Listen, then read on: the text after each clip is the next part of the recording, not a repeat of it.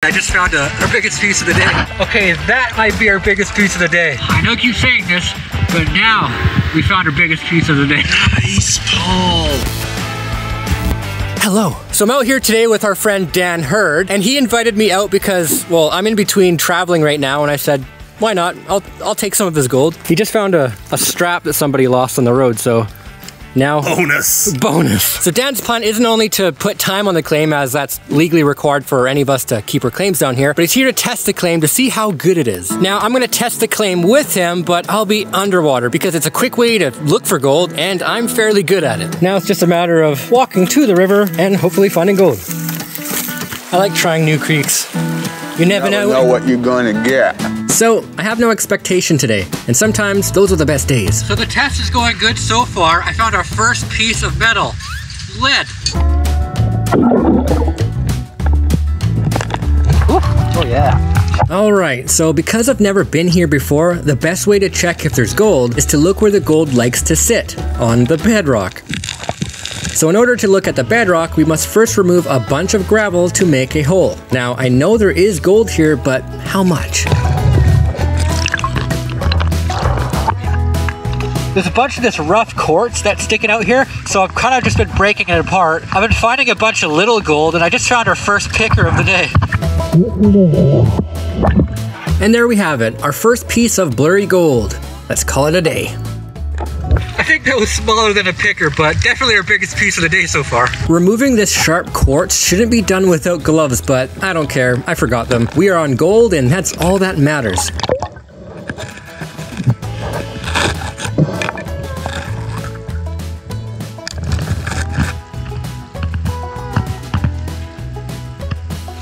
I got Bailey to hold the camera while I was sniping, and I just found our biggest piece of the day.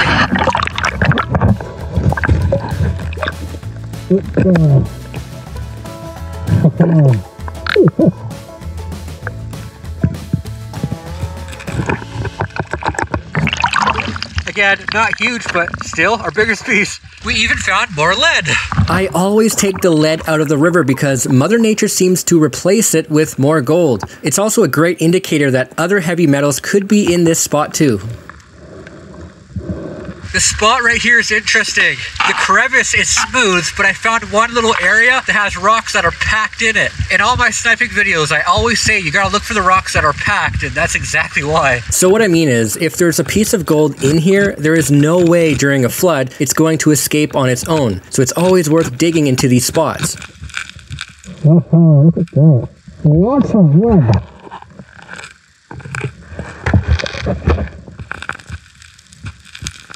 Oh, okay.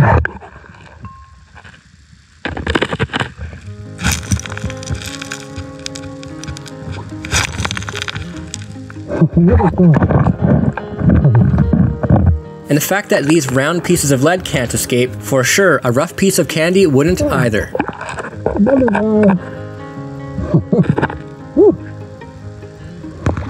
got another picker in there.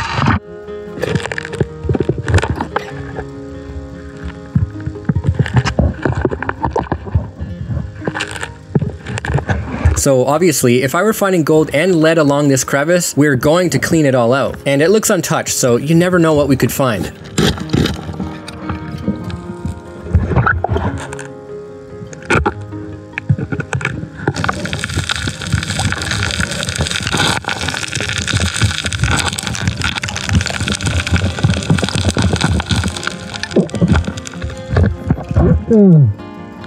Okay, that might be our biggest piece of the day. It's also our most coarse piece. Yeah. I found a really coarse bit. Yay. When you find coarser pieces of gold, it usually suggests that the gold hasn't traveled very far.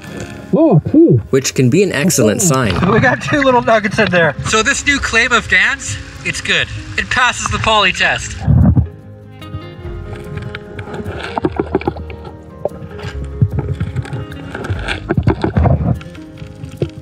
Another one. I know Dan doesn't really like getting in the water much, but I'm hoping today I convince him to get in the water more. Yes, it's uncomfortable being cold, but wearing the right wetsuit, you're actually quite warm.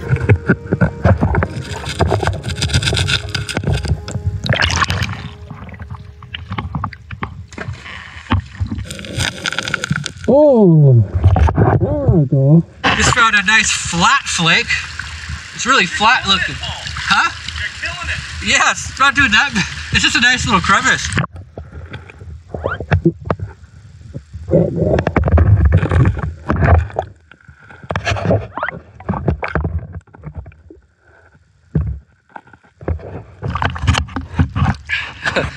There it is. They look so much bigger underwater.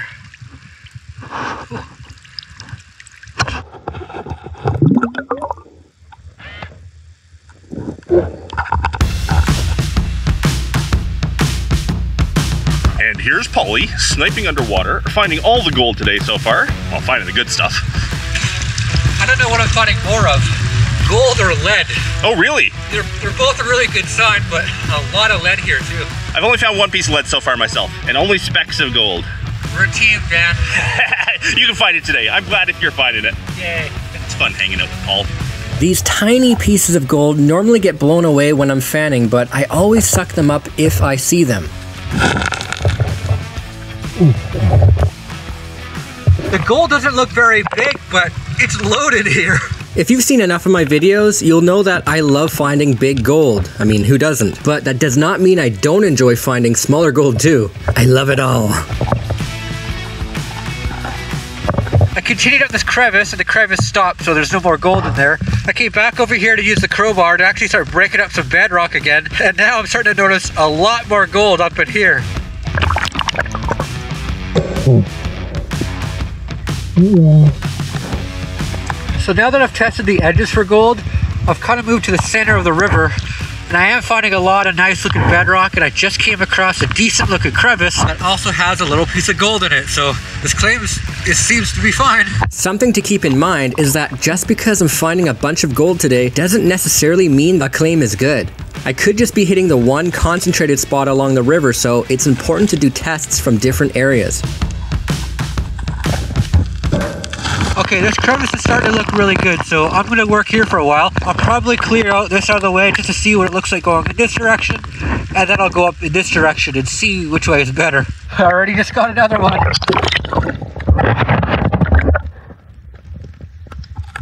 A lot of people ask me if, when I fan like this, if I'm blowing away smaller gold. The answer is yes and no. Generally, yeah, if they're really small, I'm probably blowing away lots of it, but if that's what I was looking for, I might as well just be gold panning. For anything else that's slightly bigger than fly poop, because it's so heavy, when you're fanning, it'll be the last thing you see before it takes flight or just sits there like the lead does because it's so heavy. I didn't expect to go out today, but I went out last minute, and I'm very impressed with how much gold we're finding. So I just moved a whole bunch of big rocks out of the way to continue on in this crack. And now I found the biggest piece of the day.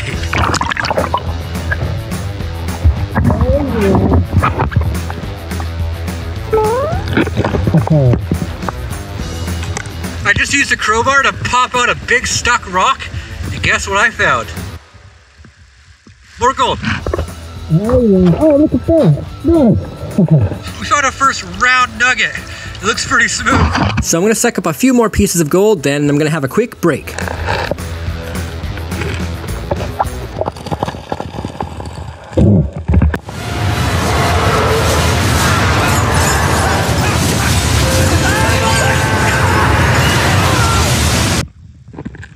So I'm just having a quick break.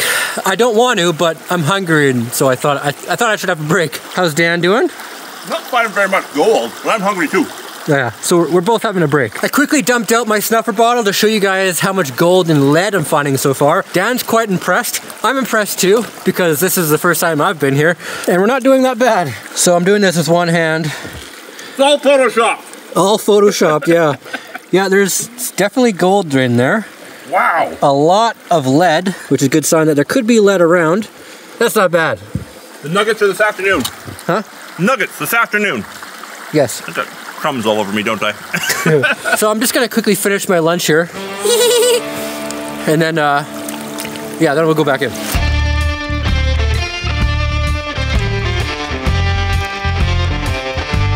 So I'm finding consistent gold here, obviously, but it's so hard to work because I'm going deeper and deeper, and the more gravel I have to move out of the way. So I'll go a little bit longer, then I'll work my way upstream further to see if we can find another easier spot. spoke too soon. I just found another nice one.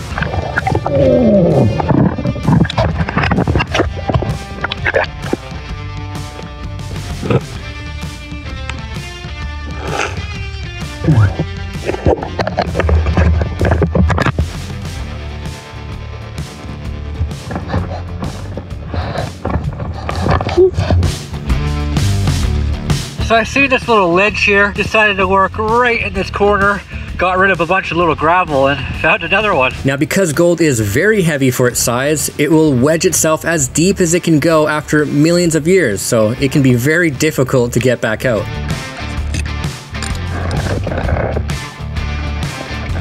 Now obviously, since there was gold there could easily be more gold under these packed rocks, so we're gonna look through it.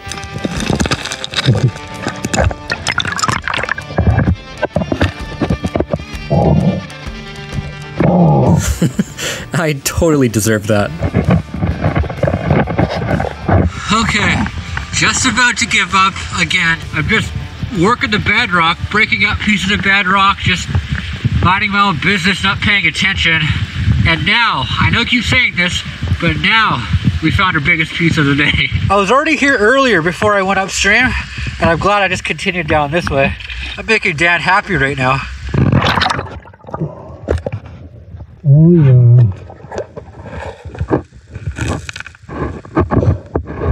Oh, that's cool. Okay. Nice. Not a bad piece.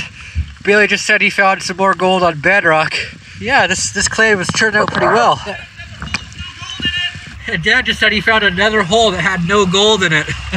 Now, I don't know if Dad's gonna let me keep the gold today, but if he does, I think I might put this piece of gold on my next auction. The biggest piece sorry, my lips are numb. The biggest piece that I find today, if Dan lets me keep the gold, I'll put up on my auction on my website. That's a nice looking piece. Not a bad little piece. Nice, Paul. Little picker. It's a little nose picker. I'm just working deep in the bedrock, and that's where everything's coming out of. Nice. Looks so much bigger underwater. Yeah, bloop. Oh, that's awesome, Paul. Yeah, not bad. Loving it. Cool.